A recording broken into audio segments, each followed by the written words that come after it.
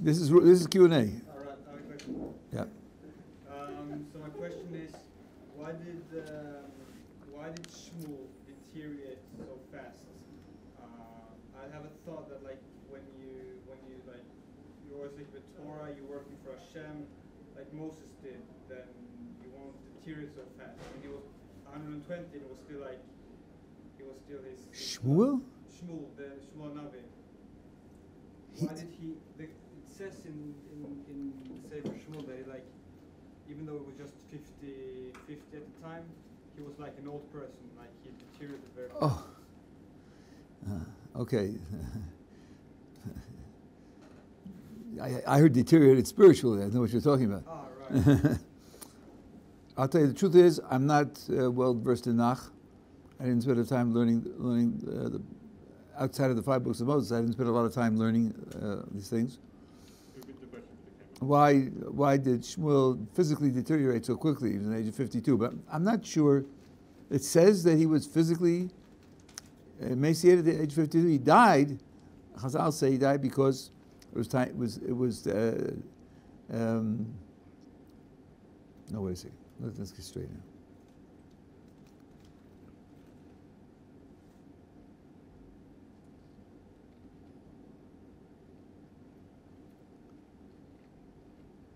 Yeah, Shmuel died at 52,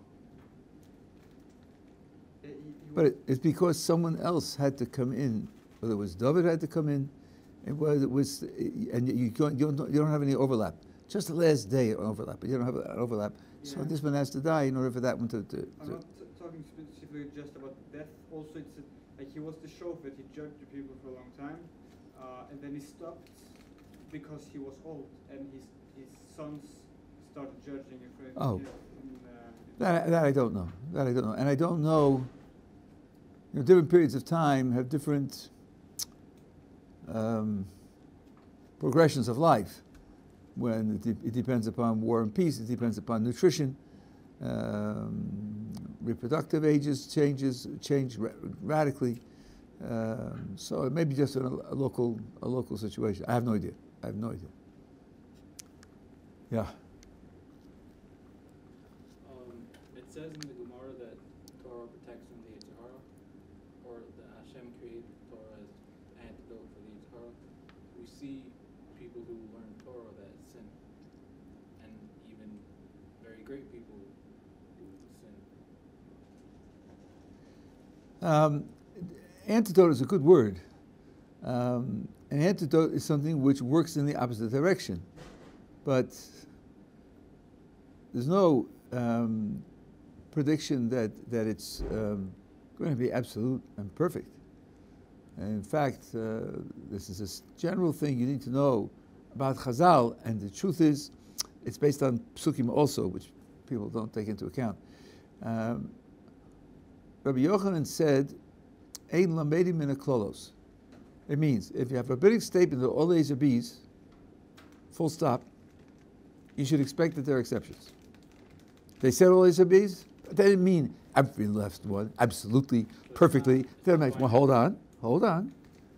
They say that, ain't lamedim in the clothes. And then he went on to say, I feel the mokom shenevar b'chutz. So even if they say all A's are B's except for PQR, so they themselves mention the exceptions, even there, it's not absolute. There may be other exceptions beyond PQ and R. Even though they mention PQ and R, there are other exceptions they didn't mention.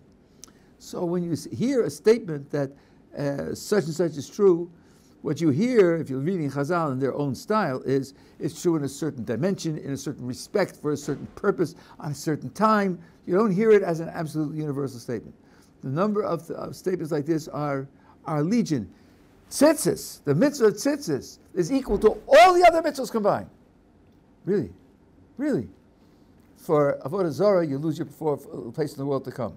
For Shabbos, you die, so on and so on. None of those consequences apply to tzitzis. You don't even get punished physically if you violate the mitzvah of tzitzis. How could it be equal to all of them? Listen, the Parsha says you remember them. Putting it says you remember them. So since you remember them, it's equal in this one tiny respect, and that's what Chazal meant. There are two psukim where Moses and Aaron are mentioned back to back. Once is Moses and Aaron, then is Aaron and Moses. Say Chazal, Malamed, that they're equal. Moses and Aaron are equal. Hey, really? Equal in prophecy? That's heresy. Excuse me. No one's equal to Moses' prophecy. So if you look at the context, it's very clear.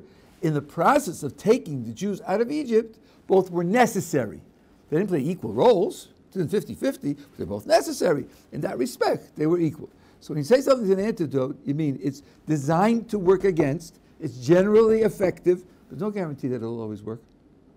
And if you find exceptions, welcome to the real world. There are always exceptions to what to the rules that. That sort of spectrum with two magnetic poles on either side, the Hara and Torah, and they're pulling you, kind of. That what do you say? Antidote that is designed to work against. Well, let's think about that. That's an interesting thought. It's like opposing forces. See, the yetzer hara is a motivation. It's part of your psychology.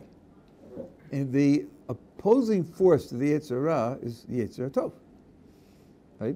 The good inclination. Those are the things that are opposing forces of motivation. Torah is a mitzvah. It's not a motivation. So to set them up as opposites is a little funny. What it means is if you engage in the mitzvah of Talmud Torah, then it will give you protection against giving in to the yetzer hara. So I've heard the analogy with the yetzer hara and the yetzer tov is like a horse and its rider. Yeah. So Torah basically would say makes you a better jockey and gives you better reins and helps you have better control of the horse. But the horse is you're not killing the horse. You're just guiding it. And Well, I think that's right. But let's see now. Let me think about this. The body and soul, that is the way in which we are given a good and evil inclination. The soul is the item that provides the good inclination. The body is the item that provides the evil inclination. That's true. And as you say, the goal is not to kill the evil inclination, though in extremity you can do that. King David did that actually. But that's not the goal. The goal is to use it positively in your service of Hashem, to co-opt it, to persuade it, to convert it. So that's definitely true. Now you say if they're being told that the practice of the learning Torah is an antidote to the motivation of the yetzer hara, and the yetzer hara is being embodied by the body, and you think of it like a horse or the rider, and the Torah would be giving the rider better tools with which to guide and train and direct the horse. I'll tell you why I'm hesitating. It's a relevant thought. It's definitely a relevant thought. It's a logical thought, but it takes out all divine action, like a book of suggestions. God only has the wisdom to know how to train you to deal with horses, but then you just deal with the horses. The alternative view is that for at least part of it, you do what God wants, and then God makes it happen because you did what He wants. So that means He's the one who's producing the outcome. I don't see in all mitzvos. it could be some sort of combination. Yes, exactly. But my point is, you said it only one way. Right. As I said at least in part. At least in part, there's a divine part to it. I'll just make one more remark, then we'll take somebody else's question. This is similar to an argument I had in my book, arguing with people about the subject, when the rabbis institute a law which is designed to produce a certain effect, and people read it as, well, this was the rabbi's understanding of psychology, that if you do this, then that will be the effect. And I think that's at least unjustified, and might also be wrong, but it's certainly unjustified. Because the rabbis are saying, God gave us the authority to speak in His name to tell you what He wants you to do. Then the consequence could be, when you do this because He wants you to do it, then He will make sure that that's what will happen. Not that I could have thought of this myself without God telling me, without a divine authority. I could have figured out that if you do this, then that will be the consequence, because I'm dealing with human psychology. At least when you talk about rabbis whose whole life is dedicated to serving God, it's rash to assume that they've forgotten about God, forgotten about Torah, they're playing the role of secular psychologists, and this is what they figured out about the human psyche. I think that's a very rash assumption to make in explaining what it is that they wanted to do. So kashrus, they say, is a way to preserve Jewish identity, because if you have food laws, then you'll be only eating with other people whom you know, and you can't eat with other people who are a different culture. So protecting yourself and so on. So they extended the kashrus laws because they knew that psychologically this would produce Jewish identity. I think there's no reason to assume that. Could be true, but there's no reason to assume it. When people whose whole life is serving God, the alternate view, at least in part, could be, we know that if you do this in God's name, then God will protect you and you'll be preserved. Not that this is natural psychology. Similar to how the Chinuch says misharesh mitzvah, so this would be like misharesh of the reason of Chazal, but it's not saying this in so you have to sense. you have to take into account divine providence at every step. That's my thing. Yeah. Other people, you have a question? I did have a few from the Hashem share. Okay, doesn't make any difference. This is open. So we were talking about this idea of independence yesterday, really. We kind of touched on it today, and I was wondering if it's.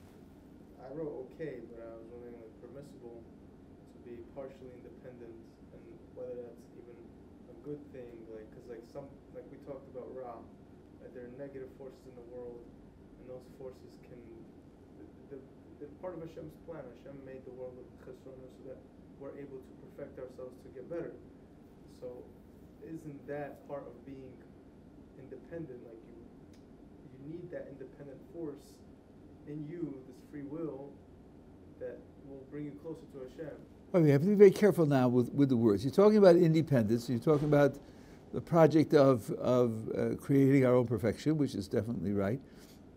But now, we are creatures. That means we exist because God is making us exist. If I have the power of free will, it's because God is creating the power of free will in me. That's not independent at all. Having the power of free will is direct divine causation.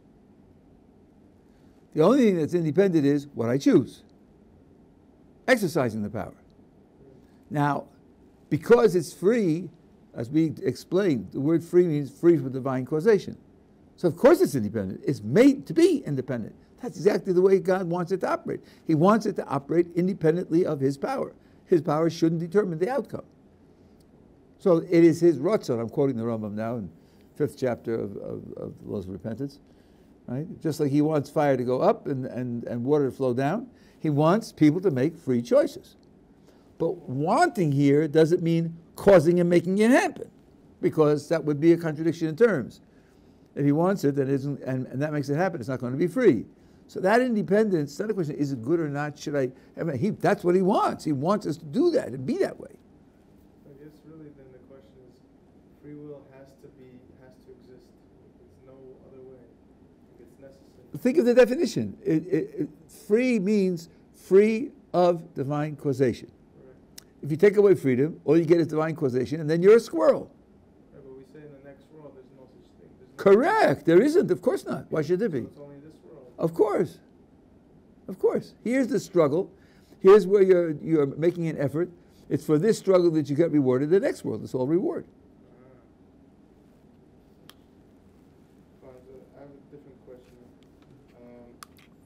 Said Avraham, the first real Jew, right, so to speak. So to speak. It's good you put in a qualification. Abraham's the first real Jew, so to speak. Okay. I was wondering at first if he was about Teshuva. He didn't know Hashem from the get-go, so he had to go through experience to understand Hashem. And I was wondering, like, what was this force that came into him when he understood, when he really realized Hashem? Was it Bina? Like, what attribute of Hashem that did he acquire to understand God? How would you describe Abraham's realization of the truth? What intellectual quality would you use to describe it, in particular if you do it in Kabbalistic terms? Chochmah, Bina, Das. Because we said that the first fruit in the Adam Arishon was a tree, the fruit of I think that you see, the questions you're asking is oversimplified.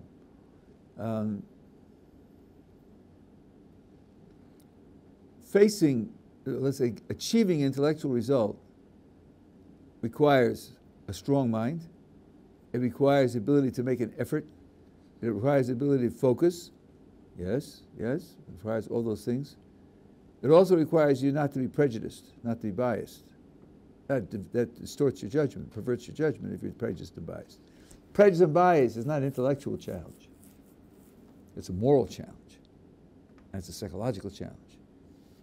So in order to have a reliably working intellect, your morality has to be good also. Rav Dessler has a whole essay on this. Moral defects are intellectual defects. They go hand in hand with intellectual defects. You see a person whose morality is weak, don't trust his judgment. Don't trust his judgment. Because bad moral traits perverts your judgment, it destroys your objectivity. So I think that when we're talking about Abraham's understanding, it wasn't just consistently working on a difficult intellectual problem. He was working on his character also, because without good character, your intellect is not going to lead you to the truth. I think that's very, very important. You got a question? Well, it's following kind of the idea, so it was similar in mind. But so we are saying that somehow there are previous requirements to actually ignite light of Teshuva, so to speak. Is it there something previously required in order for the person actually to awake and make Teshuva? Because from what I've seen so far, my own process is a gift. It's not something I chose. I choose how far I take it, but not the realization. That's kind of. There is when we describe interactions between God and man, we classify them into what's called Isurusa de Leil and Isurusa de Lasata. Where does the initiative come for the contact? And some we say the initiative comes from God, and some we say the initiative comes from man. My Rebbe Zatzal told me when we were talking about this, he said, but don't make a mistake. Even if the initiative comes from man, mi hikdimani v'ashalim. God says, who preceded me that I should pay him? Because he took the first step before me. So that even when, in this particular interaction, you made the first move, but there was something behind it that stimulated to make the first move. And he quoted a famous statement in the Talmud, that every day a voice comes out from Har Choreh, from the mountain, oh, woe to the father whose children are not together with him, woe to the children who are not together with their father. So the Rebbe Zatzal asked, what good is a voice that no one hears? You didn't hear that voice. I didn't hear that voice. And he said, your soul hears the voice. And whenever you have a thought, wait. Maybe I could do better. Maybe I could do better. That thought comes from that voice. Now, what will you do with it? Will you follow it? Will you push it down? Will you say, I'm too tired, I have other things to do? Or will you grab it and go with it? But there's always some kind of divine push. So I think that's absolutely right. We ultimately respond. And the symbol of this is the ladder that Jacob saw in his dream. The verse there says, Sulam Mutzav Arza. Now, Mutzav means set up into its position, and Arza means to the earth. So if it's set up to the earth, not coming from the earth, it's going to the earth. The other place in the verse that's mentioned is heaven. So it's got to be coming from heaven to earth, right? I think that's symbolic of the idea that contact is made by God reaching out to us. Not like the Sistine Chapel where each one is reaching to the other one. No, God is reaching to us. He creates a ladder down to earth, and then when the ladder is down to earth and the contact is established, we have to climb it. We have to make the response. So I think you're right. Always there's something. Someone crosses your path. Someone says something, or something happens to you that you were surprised about. You know, I was brought up Reform in America, and at a certain age, I discovered something that they had lied to me about. And I thought to myself, wait a minute. And if they lied to me about that, maybe they lied to me about other things also. And that's when I started my investigation, because I want the truth. The fact that they lied to me, I felt terrible. I felt really victimized. And then I thought, well, is this just the isolated one that I found? Or is it symptomatic of more rotten? And the more I investigated, the more I found out how much they had lied to me. And that's how I started my investigation.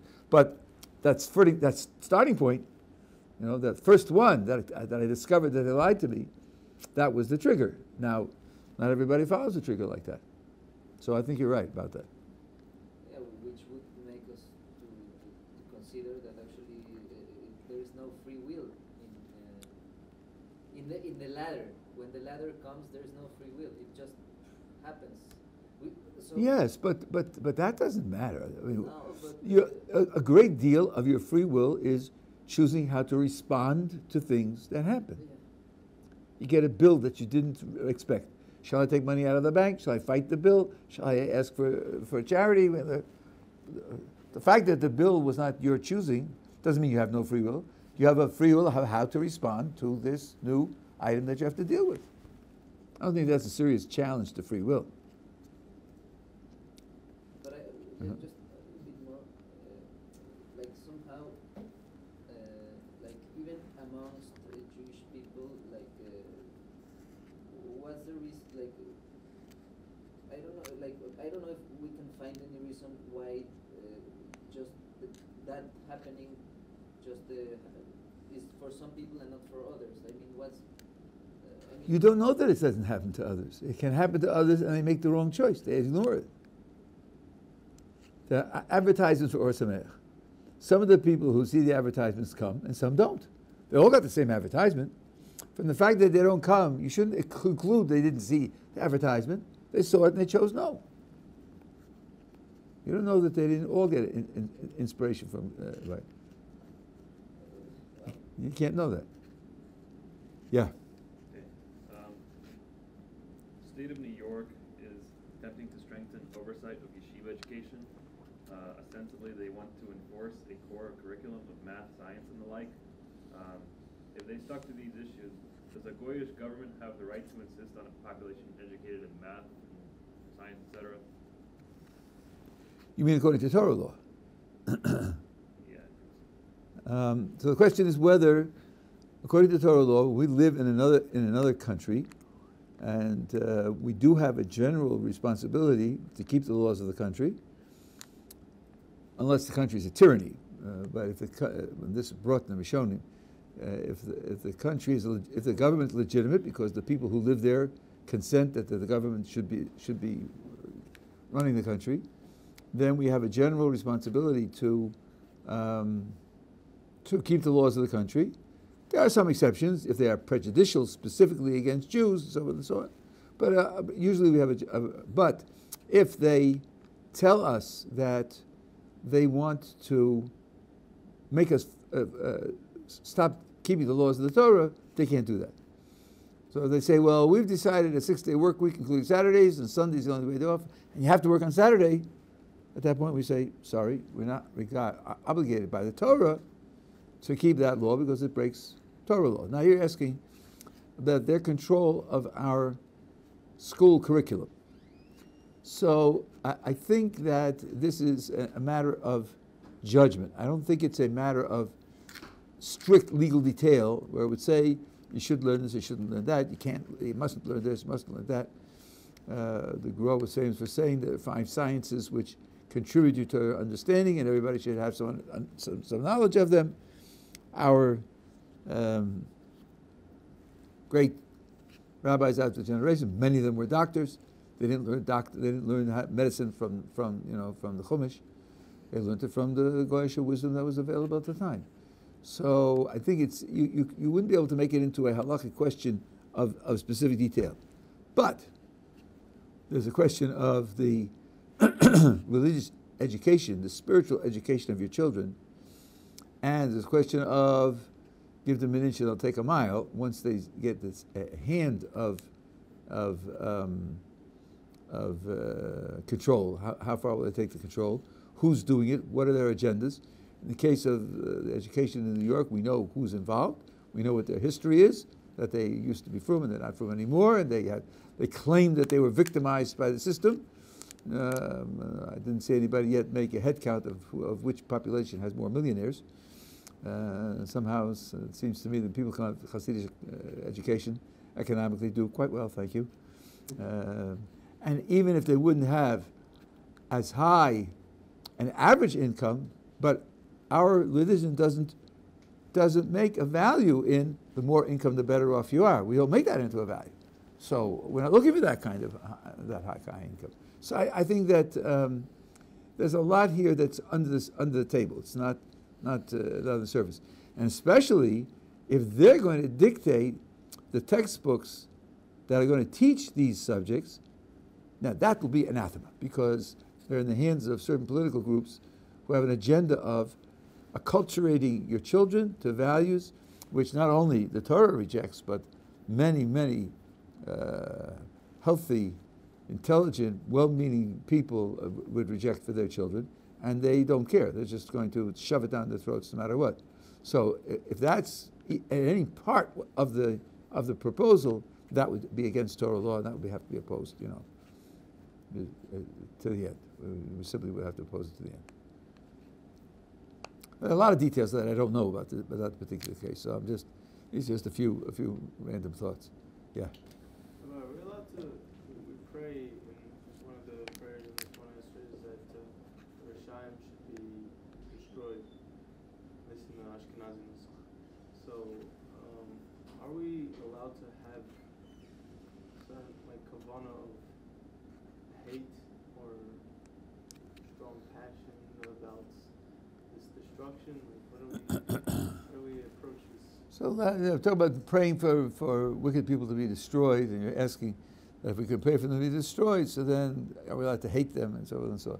So first of all, we don't pray that they should be destroyed. That's a mistake. Could you hand me the siddur? That's a very famous misunderstanding.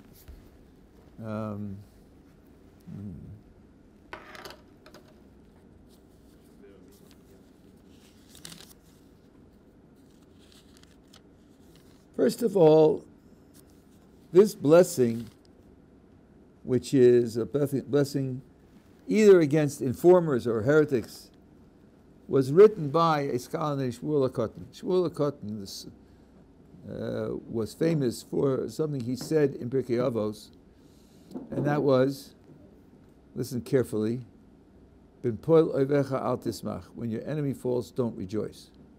That's what he was famous for. By the way, that's a verse.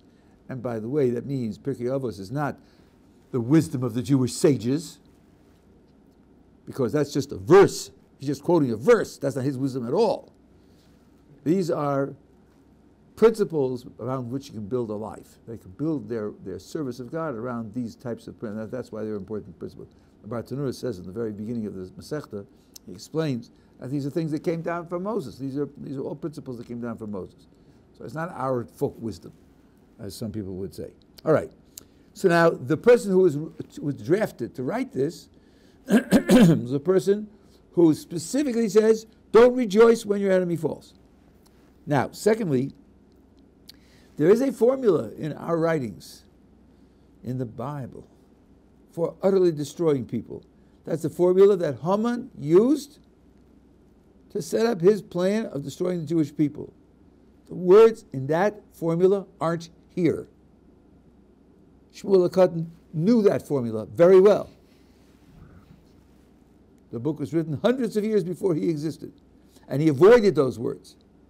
So, if he's looking for a way to say that they should be utterly destroyed, he certainly didn't do it in a very classical, efficient way. And now if you read the words and translate them, you'll see that they don't say that at all. It says, La Malshinim people are people who are informers. These are people who informed the Romans about Jews who were keeping mitzvos, so the Romans would come and kill them. Not nice people, thank you. And the blessing here says they shouldn't have hope. All wickedness shall instantly be annihilated. Wickedness, not wicked people, not reshaim, but risha. This is what Bruria told Rabbi Meir when there were people in his neighborhood who were bothering him, and he prayed they should die, and she said, excuse me, it says, not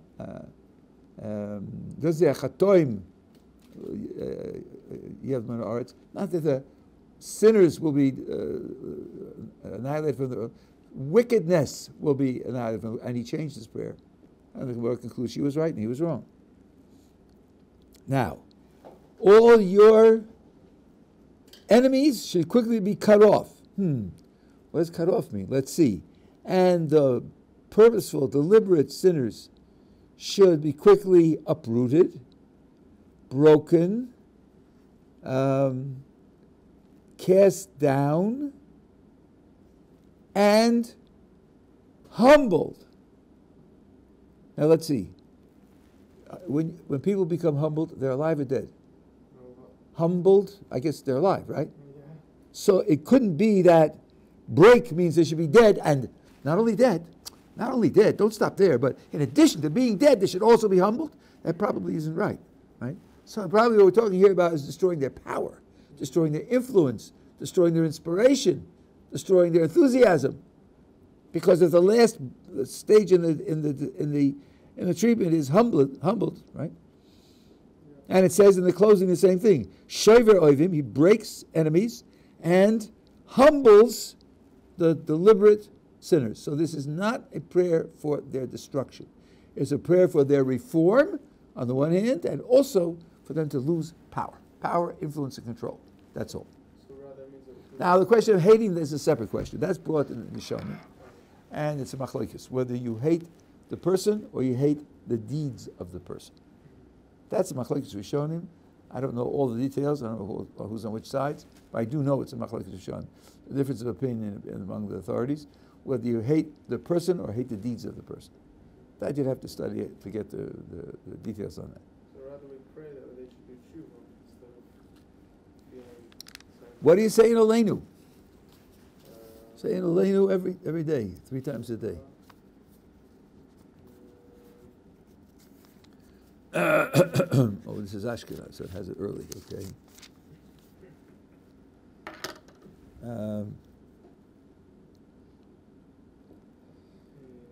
They bow to the false gods. We bow to HaKadosh Baruch Hu, who created the heavens and the earth. Yeah.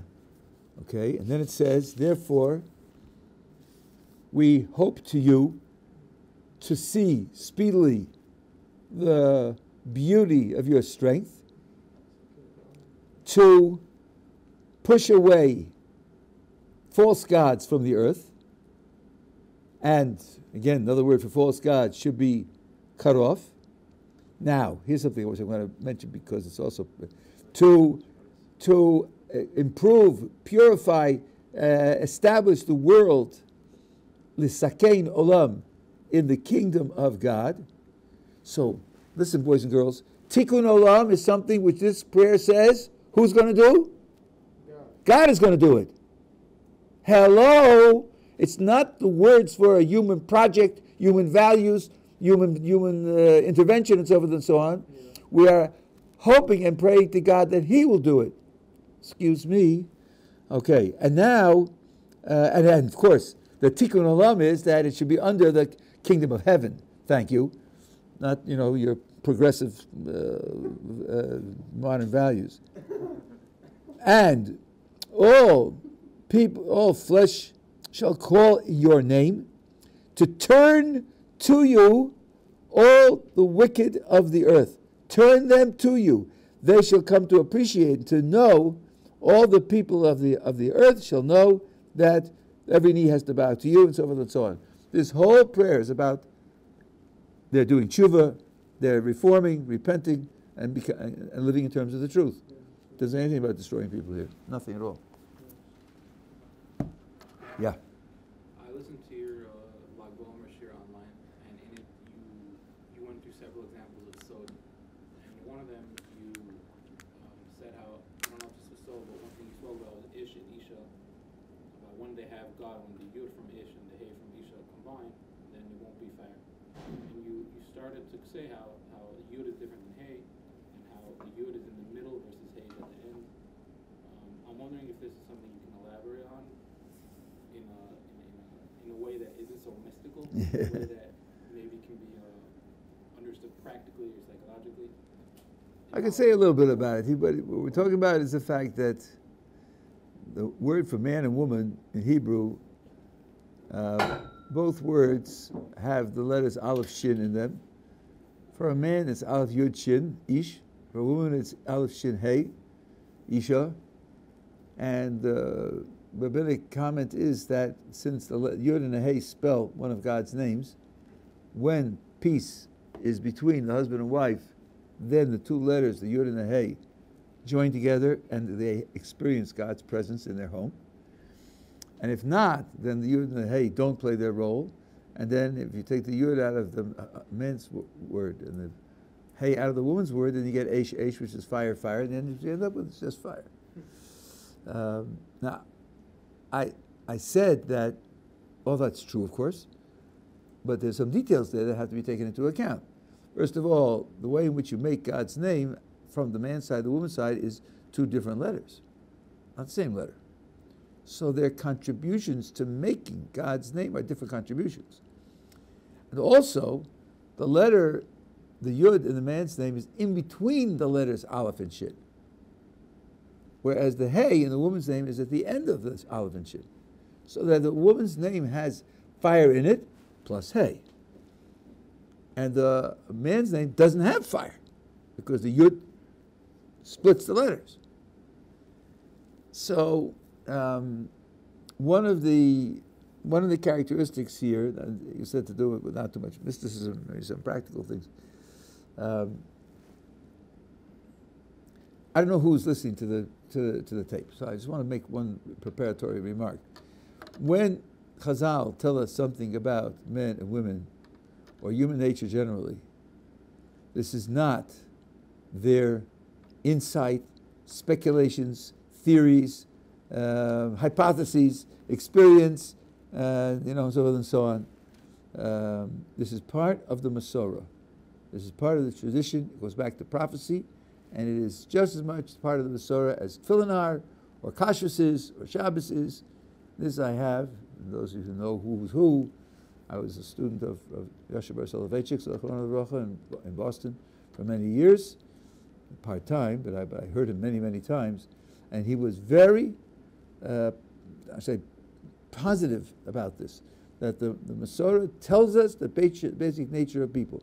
And that means it's not subject to your observation and your theories and the latest psychological practices which they've invented, we'll take back a year from now. That has nothing to do with the reality of the matter.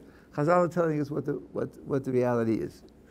Now, when and women, and if you don't see the behavior, it's not because the character isn't there; it's because it's hidden. For example, it says isha dimasa mitzuya, a woman's tears are present in a way that men's tears aren't. Yeah, but I know Sadie and she never cries. That's because she's holding it in. That's because she's holding it in. Not because the Chazal are wrong. She's much closer to crying than Richard is, but she's holding it, and it's costing her. So I just want to be clear that when Chazal say these things, don't psychologize Chazal and don't analyze what they say in psychological terms and so on. That's not where they're coming from. Now,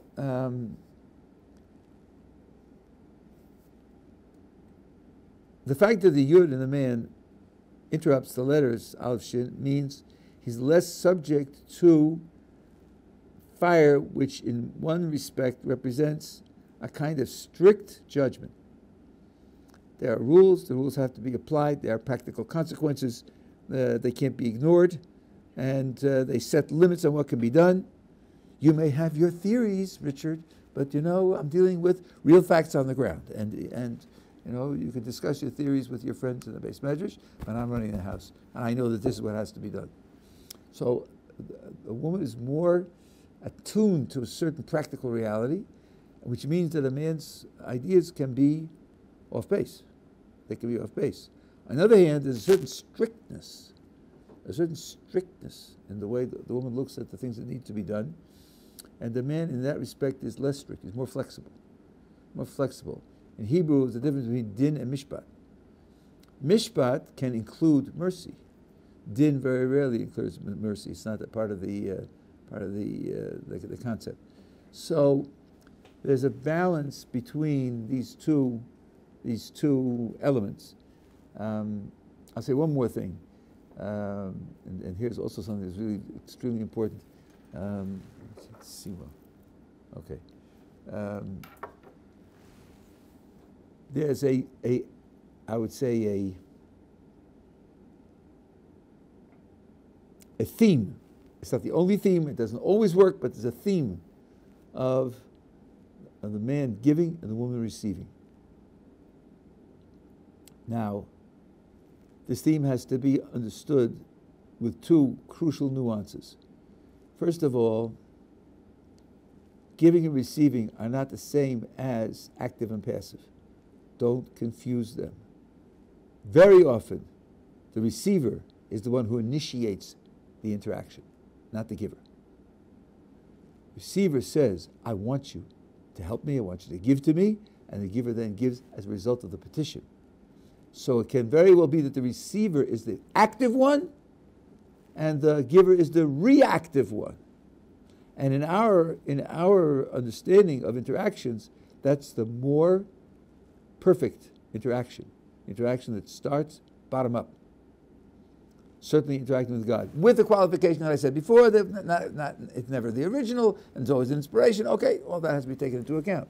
But that's one thing. And the other thing is that being a willing and appreciative receiver is itself a giving. Being a willing and appreciative receiver is a giving. So that in that sense, both sides are giving. This Rav Dessler has a whole essay on loving kindness and chesed. And that would mean that although visibly on the surface, A is giving to B, but under the surface, there's a giving in the opposite direction. I'll just give you one example. Let's suppose you know somebody who has a problem with self-esteem. So, this is a long schmooze, I'm not doing it now. One thing you can do for them is to arrange a way in which they can help somebody else. A key, and maybe the Torah says the key to self-esteem is that you know that you made somebody else's life better. So you're valuable. You're valuable because you're of value to others whose lives you've improved. So now, let's imagine I know somebody who has a self-esteem problem, and I ask him for advice. You've been to Tucson, haven't you? I've never been there, and I've got to go there in a couple of months. Could you tell me about Tucson? What's it like? What are the people like? Where should I stay? You know, are there any kosher restaurants? Is there a shul? Who are the important people to meet? I could spend an hour talking to the person about Tucson. Now, I'm really going. So I really need the advice. I need it. I'm getting something that's valuable. But what's implied when I ask him for advice? What's implied is I think that he's knowledgeable, he's experienced, he's articulate, he cares enough to share his knowledge with me. Isn't that a tremendous vote of confidence?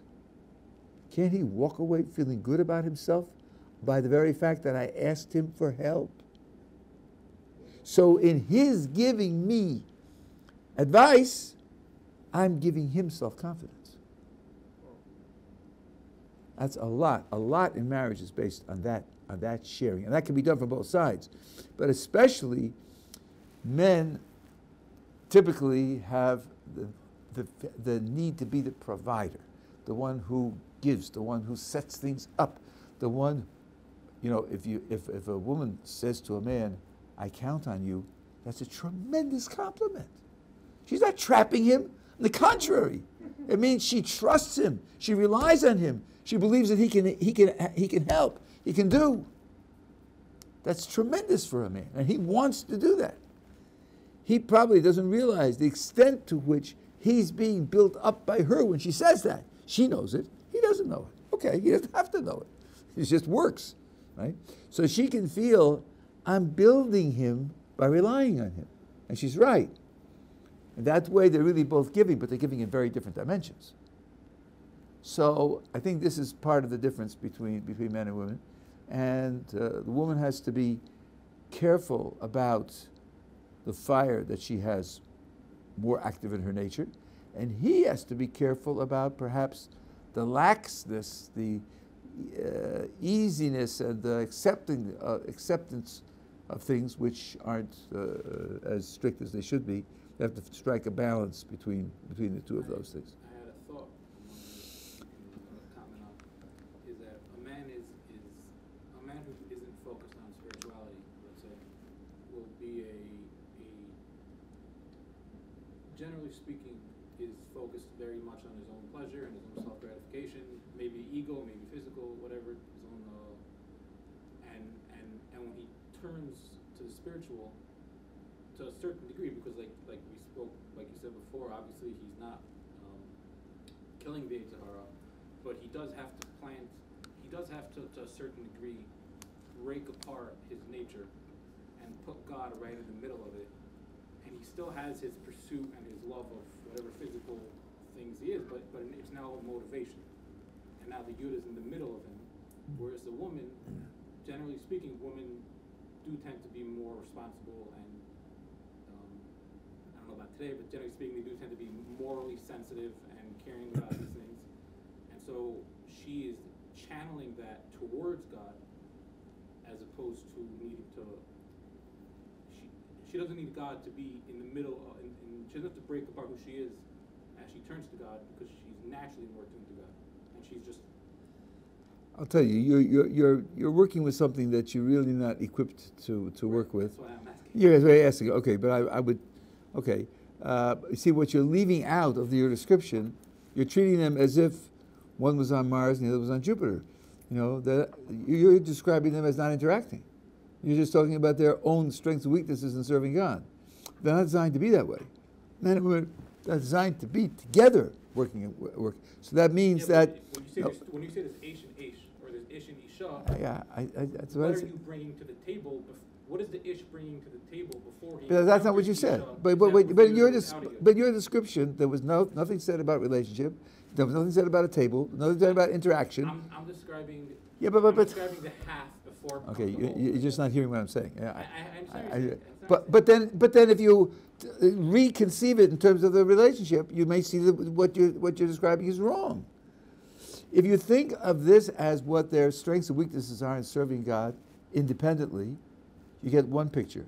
If you think of it as what they're contributing to a joint effort, it looks very different. What looks like a weakness in one case can be a great strength in the interaction. So, don't need it more because she has more of this, more of that. Maybe the more that he has is something which is needed for the interaction. That's why it's the way it is, should be. It doesn't have to be broken up. It shouldn't be broken up. I mean, I don't mean broken up in a bad way. I mean broken up.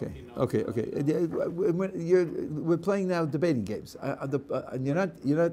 I don't hear. I think you understood the way I was phrasing it. So. Maybe. But I'm just telling you, what you described is two people in isolation, and describe the differences in their spirituality. And I'm saying that if you don't take into account the context in which that spirituality is going to perform, then you're not going to be able to understand the significance of the thing. Like a fullback, he's gigantic. He can't run fast. He weighs a lot. Until the on. He's not an athlete like the quarterback. Yeah, when you want the fullback to smash the ball, 10 yards up to make a first down, you want a big, heavy, strong guy because he's one out of 11 members on a team. So you're not looking at him as an athlete. You're looking at him as a football player with 10 other players. So you evaluate what he is in a very different way. And you weren't taking into account the role that these features are going to play in the interaction between them. When you look at them and say this need is needed and that has to compensate for that because this has this strength and this weakness, you weren't taking into account the way they interact. So I think that you're not going to get to good conclusions if you don't take that into account. That's all I'm saying. They do have their individual avodah, though. They don't lose their individuality as they get married. They're still keeping that as a part of who they are. Does the quarterback lose his individuality when he's got to throw the ball to the pass receiver? But he's got to throw the ball to the pass receiver. If he doesn't do that, he's not playing football. So it's not true. What you're saying is not true. Let me rephrase. What I was saying. You're right. There's a theory of how a man and a woman are different as individuals, and then part two is how would those individual differences work together in a relationship. So I was ignoring the second part. Yeah, but you said things like, this is too much, and therefore it needs this correction. But you don't know whether it needs this correction in the context of the relationship. You didn't put that in. So you can't make any judgment as to what's too much and what's too little, what needs this correction for that. If the quarterback can't throw the ball 10 yards, you're not worrying about the receivers because he's clearly a bad quarterback. Right. Even as an individual, he isn't reaching a certain bar. There's a certain bar as an individual that a quarterback has to achieve before he can connect. I'm sorry, I'm going to say something very cruel. These are debating points. You're not dealing with the issue at all. You're trying to find ways to formulate it so that the exact way in which I formulated my critique doesn't apply. But you're not getting the point at all. Because I don't feel that you understood. Okay, so maybe I didn't. I'm not trying to win. I'm trying to rephrase in order to get at the original point. I'm not trying to. Well, okay, I'm telling you, you're avoiding something that's crucial for understanding, and trying to explain to me why you can have an understanding without it. And I'm telling you, it's not true. That's the bottom line. It's not true. So there's no evaluating a man and a woman as an individual without. You're saying you cannot evaluate them as individuals if you're ignoring. Do you know that a sperm has only half DNA, an egg has only half DNA, so it's only half a cell? It can't function by itself. It can't reproduce. It's something that's sterile, and so on and so on. That's nonsense. They're meant to come together to produce a zygote and produce a human being. So all of this thing is incomplete and so forth and so on. It's a misdescription because it's supposed to be integrated. So they can't be evaluated as individuals. Correct. They can't be evaluated. They certainly can't be evaluated as individuals because they're not supposed to be individuals. That's what they function as individuals. You can describe them, but you can't evaluate them because there's too much of this and not enough of that. That's what you said. You said this is too much, it has to be corrected by that, and so forth and so on. You're already describing the ups and downs, the rights and wrongs, the betters and worses, without taking into account the relationship. That's the point I'm trying to make to you. I understand. Okay.